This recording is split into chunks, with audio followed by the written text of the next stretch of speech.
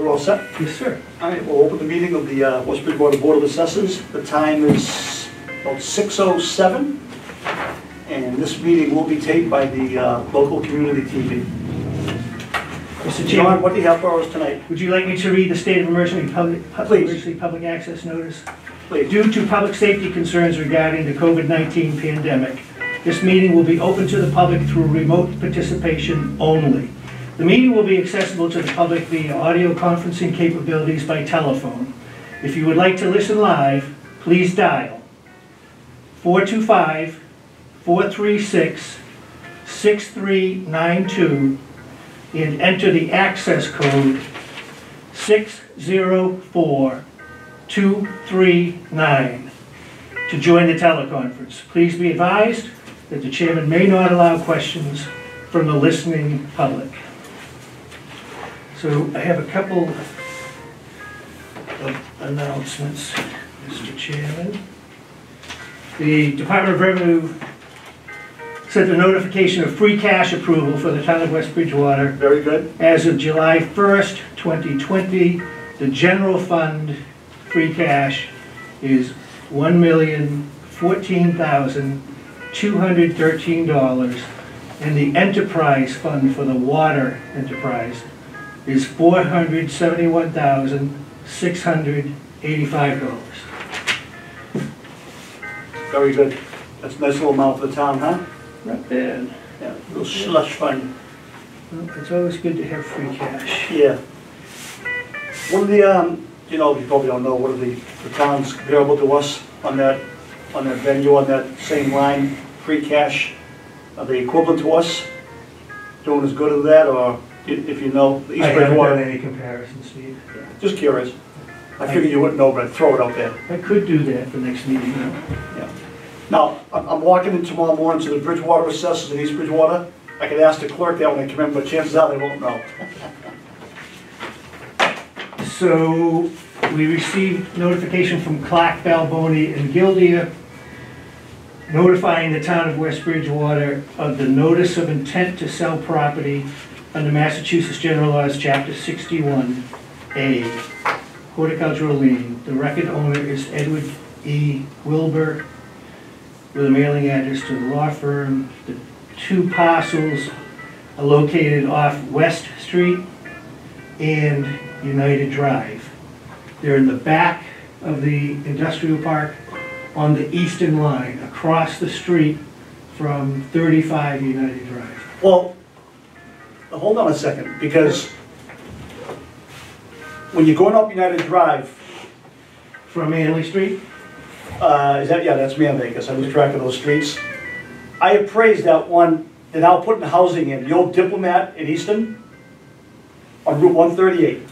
Yes, Okay. across the line. Their land on that piece goes right up to the Easton West Bridgewater line, Yes. very close to the United Drive. They abut these two parcels that are the subject of the... Right, but I'm trying to think, I have to see a map. I'm just curious because their land, it was all wet back there. They got a zillion acres. And that portion of it, there was 3 pieces involved with that. Yep. And that was all wet, like the size of a football field. It was all huge in there, all wet. If you headed up United Drive from Manley, it'd be on the westerly side. That's correct. Yeah. So these are on what? These are behind 35? These two abut those parcels that you appraised in the east. And they're in West Bridgewater and Easton, or all of West Bridgewater? In West Bridgewater. Well, the West Bridgewater portion, they may extend it east. What's this 61 thing? What are they? Are they hay fields, farming, or what are Well, they? that's questionable, but they classify. Yeah, but do they deserve that classification? I mean, are they active in here? Because I didn't see, I was out, this was probably 5 years ago. I can only say they must be, Steve, because we review them. Yeah, no, I understand that. I'm just trying to think of what would be in there. This is across the street from the old distribution center. Yeah, it's all thick brush, and there's maybe a perennial, there's a stream in there, and yeah. They are proposing... I'm sure it's there, it's all, I just can't recall it, that's all. Well, there's some documentation if you'd like to look at it, Steve. No, I'm all set. What's the lot size of them here? Can't be too big. One is 477,000 square feet. Now, the other one I think is about 137,000 square feet. If I So recall it's about correct. 12 acres. And. I know 4 acres, 170, I'm going a piece right now with 4 acres, 174,000 feet for 4 acres. In part of the proposal, which is the purpose of the sale, is to construct a 204,000 foot proposed warehouse building with parking. At some point, John, not right now, it ain't important, but I just want to look at the map of that, see what you're talking about, because I'm just curious, you know, I was all over that on the eastern side, in West Bridgewater, but on the eastern side, and I don't remember any, you know, tracts of land right there. I know right what you're talking about, right where United Drive bends, to head toward Manley Street. Towards West, Manley, it starts, Toward West, no. towards West Street. No, not toward West. No, West, from the, across from the Lowe's, what street is that? Across from Lowe's is 106. No. Across, heading down, is it Manley Street? Manley Street? That's Manley, yeah. So, And then United Drive is on the left. yeah, so I'm saying, And it swings out around to the back to Yeah. West Street. right, exactly. What I'm saying, this land, if you go in from West Street, right, that's what I'm talking about, on the Yes. right, east and stuff? Yes. On that, it must be on that bend somewhere. It is on the bend. Yeah, okay. What is the old distribution center, the closed distribution That center? was Chadwick's. Chadwick's, right Chadwick's across from 35. Chadwick's. Yeah, and which one's the rooftop solar on, 1 or 35? Chadwick's, And 35, who's getting the TIF, number 1? number 1. Yeah. How's that going, by the way, that Tiffy? UPS moved out. They were the benefit We're out of the, of a so just. free personal property just- bill based on that TIF on the other one. So, I learned of it the last second, so we had to delay the meeting to find it. That's unbelievable that they, I know I'm dissected by whatever it is, but that's the right. whole here, now building it got has the all- personal property TIF on chair packs down. So we had to make it, I don't know, did they make a pilot or a voluntary payment? It goes down to 5%, and they had a lot of personal property there. But we didn't lose, the levy just picks it up, so we don't lose any money. But just that seems like unreasonable, It's an unreasonable benefit. unbelievable, that the whole building would prosper from that tipping. So I will follow up on this, I just want to let you know, we received this yesterday. And I noted on the list. of- Is there a map in there of the parcels? Not in here. Okay. Just the proposed, I just don't know where there's 12 acres in there that, you know, let's say probably based on that size of building, you need about 5 or 6 that are up. yeah, there's just the schematic of Getting the nasty over proposed there. warehouse. Better call this meeting short here, huh? So I looked at the parties that are CC'd on this, Yeah. and one party was noteworthy as Ajax Advisors LLC, 28 Majority Lane, Scarsdale, New York. Ajax has the pilot program on the building, on the Chadwick. Yeah. That's where I heard that name from, yeah. You might see another pilot agreement coming down the road if this thing flies. Well, right when we constructed that pilot, the legislation was kind of iffy then. You know, so, we'll see. And just really a historical note, you know that the town meeting passed that zoning bylaw change out on Lincoln Street. Yeah, so what is it now? It's commercial up front Commercial up front. and industrial? Industrial back, they made it all industrial, correct? That's what the town meeting action was. Yeah, I know, they were talking about, I watched part of it, and those developers were talking about some access way in there, giving Shell some of that land, so, because Shell wants to reload that station like they're all doing now, you know? Put in one of those, yeah, it's I right didn't know for that it. was part of the proposed. too. No, he was just suggesting that if Shell will rock and rolls with them, they'll give them some land so they can get that, you know, because they need more land than they have, I think, to make that one of those, you know, Cullen Farm type of places. It's a tight spot. That's a pretty, the development there is extensive. They got, it was the guy was saying on Lincoln Street down near the ball fields, a little past it, there's like 32 overhead doors going in for a prospective tenant, which means distribution warehouse, which means, you know, a lot of trucks and such.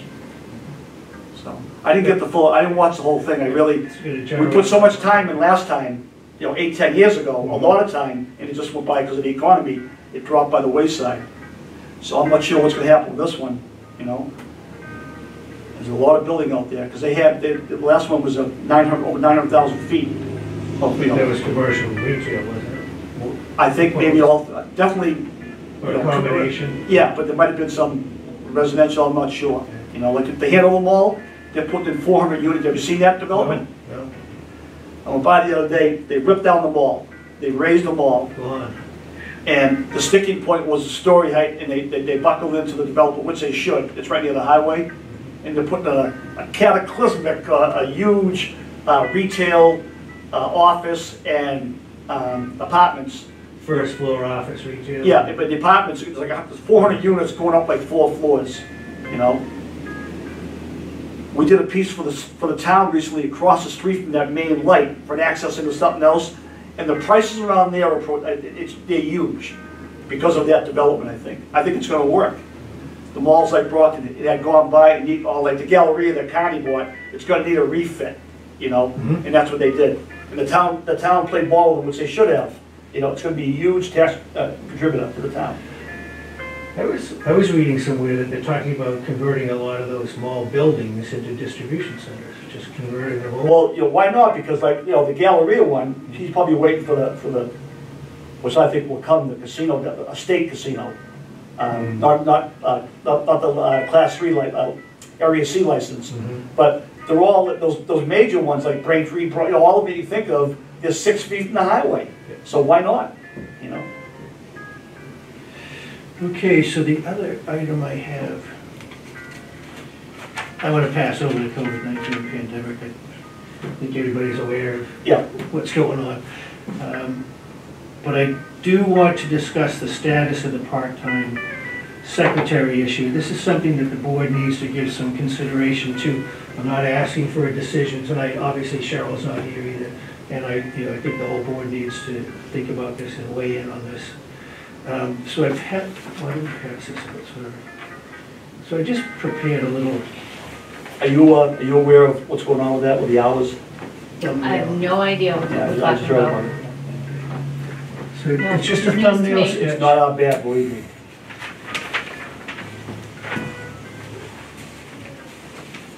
I just prepared a thumbnail sketch. And I'll make it brief. Okay. As you know, the job was advertised as a 25-hour per week. Holy shit. 25-hour a week position, which would equal 1,305 hours per year. The current employee, Marianne, recently retired from the Commonwealth of Massachusetts, which means she can only work 960 hours per week, unless, per year. I'm sorry, per year, thank you, unless she wants to pay a penalty to the IRS for any hours that she works over 960 hours. So the difference between the 1,305 hours and the 960 hours is 340 hours, or 13.6 weeks, or 68 days difference. There is proposed legislation. It was passed by the legislature at the end of the session last August, but because it was at the end of the session, the governor had the ability to appeal without the legislation being able to override it because the session was over. So a new bill has been introduced for this session to increase the hours to 1,200. It's come out of one committee. It's in the Ways and Means Committee right now. Ways and Means is dealing with the budget, and that's what's going to occupy their time. If you know, I have no clue. What drove that decision of 960 versus whatever? Was it compensatory, you know, money, or you know, because, Yeah, I don't understand the rationale, see if it's 960 or any other number, but. because other municipal people I know that have retired, you know, they're not state, like Mary Ann, but they come under nothing like that. If they're state, county, municipal, or, what's the fourth category? Whatever. They would all be, the same required at 960, unless. I disagree. I thought, what I'm saying is that under the municipal one, the town say, they can't get back into, once they go to the retirement, they can't get back into a municipal, you know, a full-time with the benefits type of thing. But they certainly can go part-time without the benefits. And I know that for a fact. Okay, now, forget about all that, that's not really important. What's important here is, what we have in front of us is, we gotta figure out what we wanna do to keep the employee best, and make some, like I talked about briefly, we're gonna need a meeting with the human resource officer, who I very much wanna talk to. Right, shouldn't this, I mean, just to, not to interrupt anybody, but based on what I'm reading here, shouldn't we just be kicking this up to HR and let them sort this out and figure out what needs to be done? I mean, because I don't know if we should even be discussing it without the Right, employee even here. But I agree, you know, we can even do an executive session. What I wanna do is try to offer, you know, if nothing can be done right now because of that legislation, try to offer some in-house solutions to that. Well, in answer to your question, Paula, I think, first of all, I have a duty to bring this to your attention.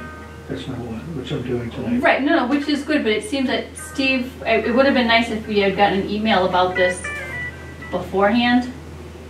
Because I would have said, I don't think we should discuss this at the meeting, that this should go right up to HR and let them figure it out. As I said, I felt the duty to bring it to your attention, and I believe it has to be done in open session. I called the Attorney General's office to ask if I could discuss this in executive session with the board. Open session or executive? In executive session with the board, and the Attorney General's office said, not at this point. If the board was talking about termination of the individual, Yeah.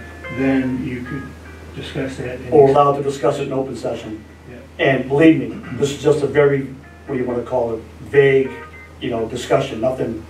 That's correct. All I want to say is, you know, if we bring the human resource, which we're going to, either have some, what we consider solutions, to temporary solutions until they change that legislation, or if we can do that or not.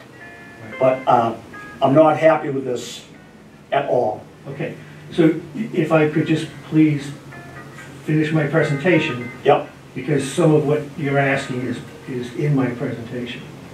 So if the legislation passes the House bill and to increase the hours to 1,200 hours, that would only be 100 hours less than what Sure. the job is posted for, or 4.35 weeks, or 20 days, which I think would put the board in a different position for discussion.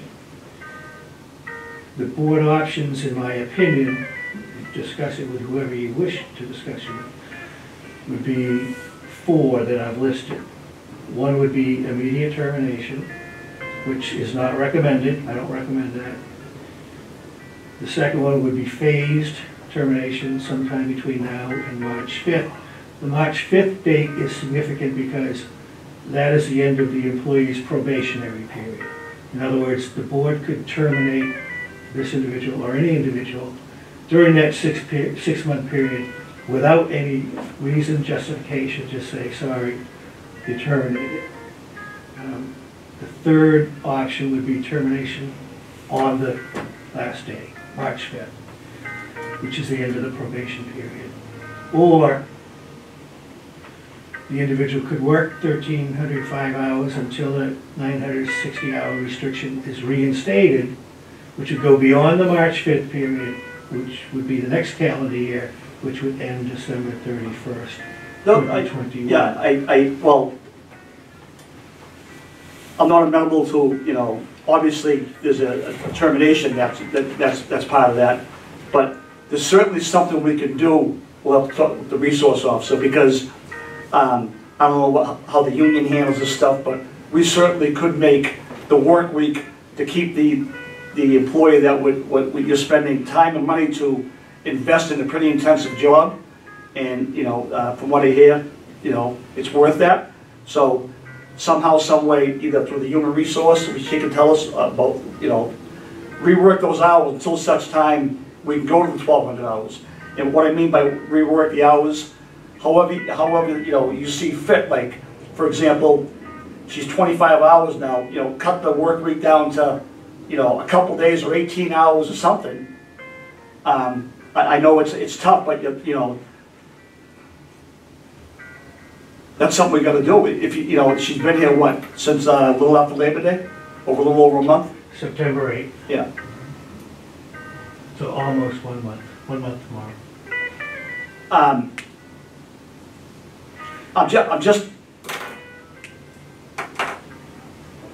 just not happy with this, because what happened with the interview process, right? And this should have been, you know, something that was raised before we hired the gal. That's correct. It should have been vetted.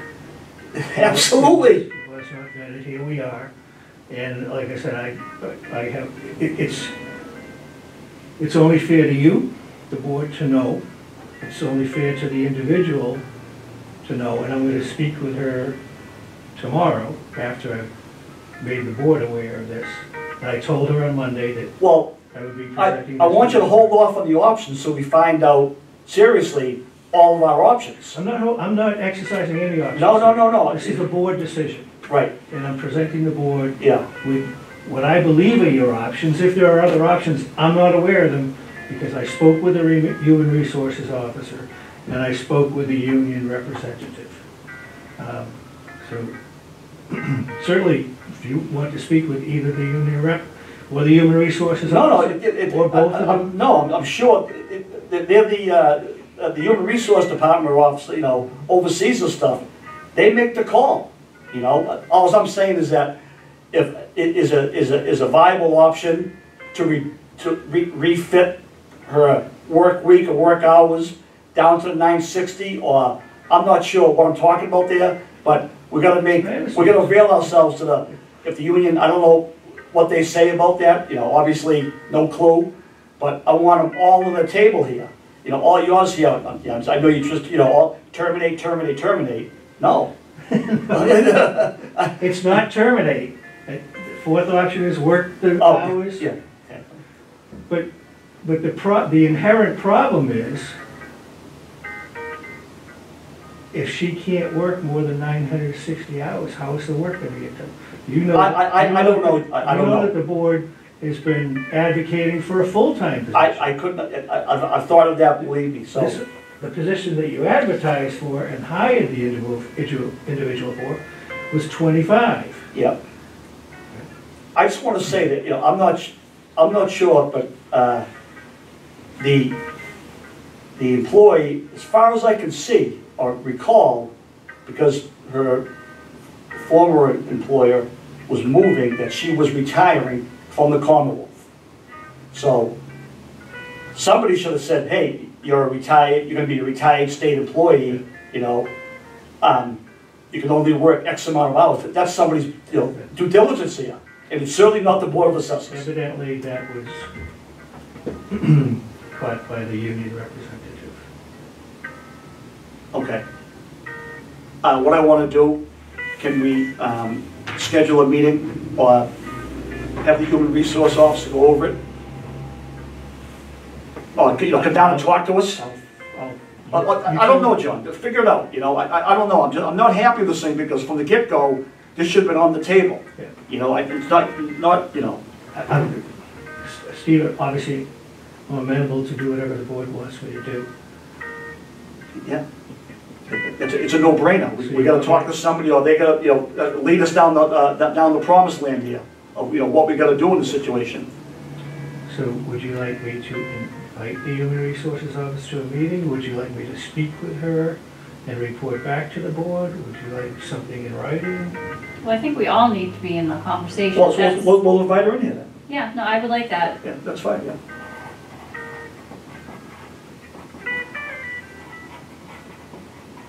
To your next meeting, I presume? Yeah, and I'm hoping, you know, we can talk about it, but I'm hoping we can emphasize that, you know, with that legislation coming down the pipeline eventually, that we can do something temporarily to keep the employee.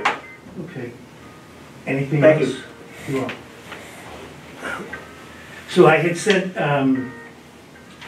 meeting minutes from June 3rd and June 17th this morning. I don't know if you had time to look at them. I don't know if you want to approve them. I don't know if you want to. There was actually no attachment.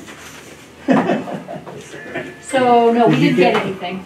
All right. I'll still approve them. You need a second vote. Yeah, okay. So I'll put those off to the next Yeah. meeting. I didn't check my, did you send it today, John? I didn't check my email. That's all right, Steve, you forgot the attachment, so Yeah, it was easy reading. yeah. And there's no correspondence. You have a number of things to sign. If you get those signed before you go home this evening, they're on Paula's desk right now. Are we gonna have executive session? Yep. Because I have something for that, the workup on that thing, on that. Okay. But please sign these things before you leave, because Danielle is going to check for signatures Good. before We she want to keep lets you Danielle out nice of the and room. busy over there, you know, definitely. Maybe skip a couple, see if she catches them, you know. So other than that, a motion to go into executive session would be in order, Mr. Chairman, to review applications for abatement, exemption, and classification relative to purpose number 7 of Mass General Laws, Chapter 59, Section 60, and to review and discuss strategy of pending appellate tax board cases relative to purposes 3 and 7 of Mass General Laws, Chapter 59, Section 60, because to do so in open session could have a detrimental effect on the board's litigating position. To review and approve any qualified executive, there aren't any, so we'll skip that. And to negotiate the principal assessor's employment agreement relative to purpose 2, Mass General Laws, Chapter 59, Section 60, and not to return to open session. Okay. I'll make a motion that the board goes into executive sessions for the reasons that Principal Assessor Donahue just mentioned. Second. Okay, all those in favor? Roll call. Roll Mr. call. Chairman. Assessor Bunker? Yes. McCarthy, yes. The time is 6:30.